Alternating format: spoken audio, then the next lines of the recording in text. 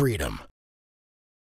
It's an ideal that is universal to the human spirit, yet subjective to the individual or culture that defines the term.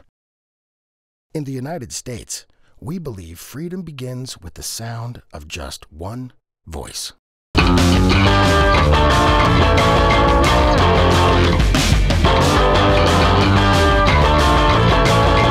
Few countries embrace and reward diversity of expression like we do.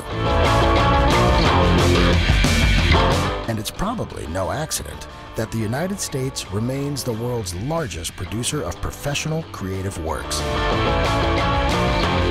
With all the political and economic scuffling by competing vested interests, it's easy to forget that copyright comes down to something very simple and human: the freedom to choose.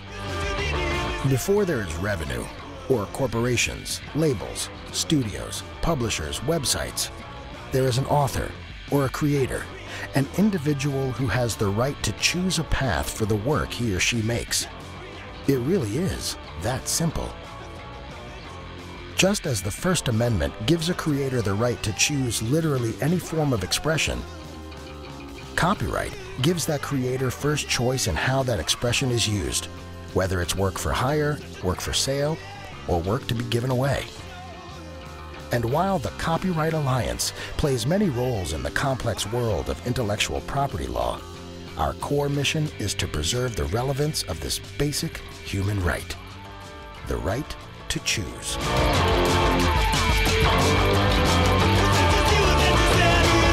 We believe creative artists don't need lessons in free speech.